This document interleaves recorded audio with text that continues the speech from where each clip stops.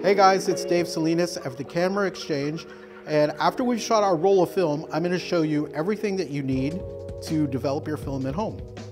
Step one, you're going to need a changing bag. So the changing bag will allow you to load your film in total darkness in this bag, all contained. Okay, so now that we have our film, so to speak, loaded in our tank, first things first, we're going to use our developer. I personally like HC110. It's a higher contrast developer, gives your photos extra pop. Step two, this is the stop bath. Basically what this chemical does is it neutralizes the developer. It basically stops the developing process inside the tank. Step three is your fixer. Now the fixer basically brings everything together, all the processes, and it makes it to where the film can be viewed in natural light.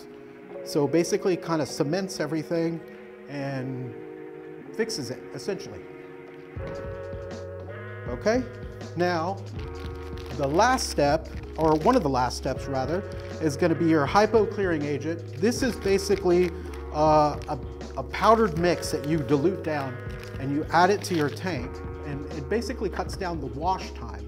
So it's really good for the environment, so you're not just blowing like gallons and gallons down the drain. So it cuts your wash time in half, and it's really awesome. The last step is the photo flow. This basically is a rinse that you do to get rid of the hard water stains that could be left on your film as it dries, like the mineral deposits that are like in the hard water. So this is sort of like a Rain-X for your film.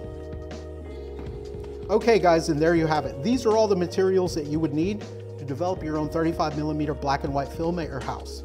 Stay tuned next week when we do the same thing with color chemistry and color film. Thanks, we'll see you next time.